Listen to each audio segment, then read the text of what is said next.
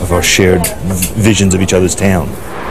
I'm standing at a bus stop in Aubrey near Wakefield in search of Yorkshire, because Richard's got this theory that you can best observe the people and places of Yorkshire by sitting on a bus.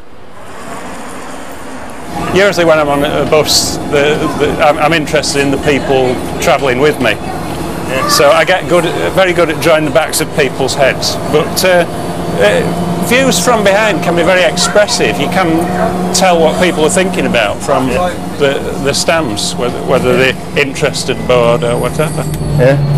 When I do my writing class and we get to the part of the curriculum where we're looking at dialogue, I always say to the students, just spend this weekend travelling about on buses and just listen to what people are saying as they're going to market or they're doing the shopping or they're going to hospital or wherever they're going. And you get some of the finest dialogue that you could wish for. You don't need to create dialogue. It's there. It's already there in the atmosphere for you. Well, it concentrates your mind drawing because the person you're drawing might be getting off at the next bus stop. So you want to get oh, he's getting off. This plant's lovely with light on it. Yeah, this is Himalayan balsam, which when the Victorians introduced it, they thought it was a greenhouse plant, but it's escaped since then and spread along riverbanks. It's got them explosive pods on it. Yeah, they help it spread a lot. It almost looks a bit orchid-like. Have you thought of that? Yeah, I had a friend who swore to me that it was a member of the orchid family, but look at those leaves, they're not orchid leaves, they're divided. It's just the way its petals open. Yeah. It's bonny.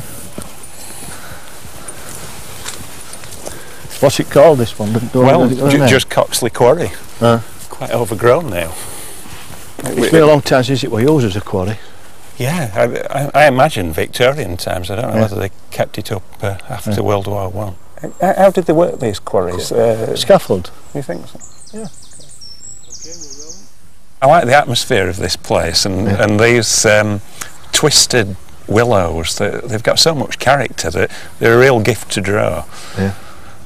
Because I worked for years as a wildlife illustrator, and for that you try to draw like the ideal willow. And if you look around here, the ideal willow doesn't exist. They've all been blown in the gales, or they've fallen into the stream and re-sprouted, and they're writhing around. So when I'm drawing a willow like this, I feel it's a portrait of that individual willow.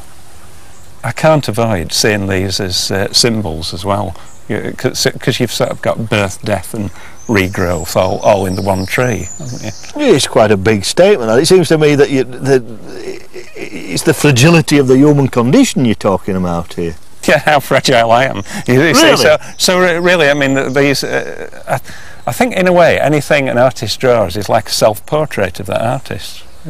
You know, so these they certainly look like I feel.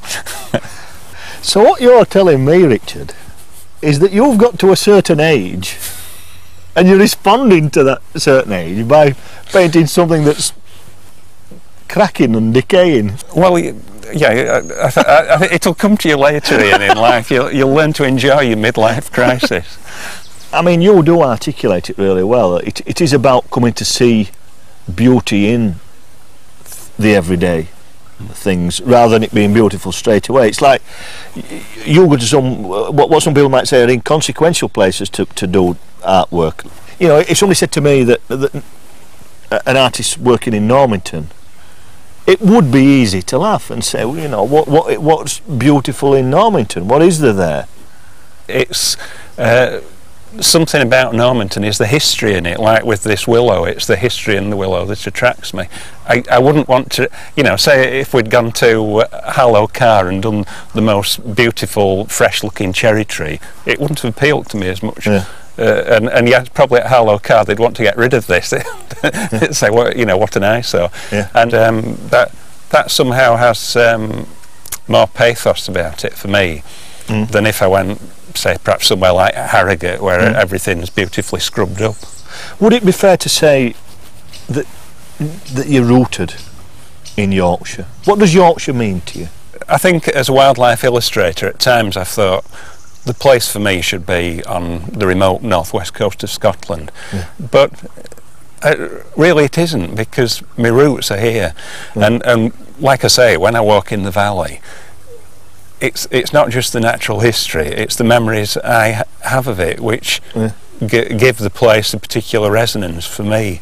So I'm thinking about the kind of what you might call the mythology of the place, the spirit of the place. Yes. And part of that is my life in this place and the people I've walked here with.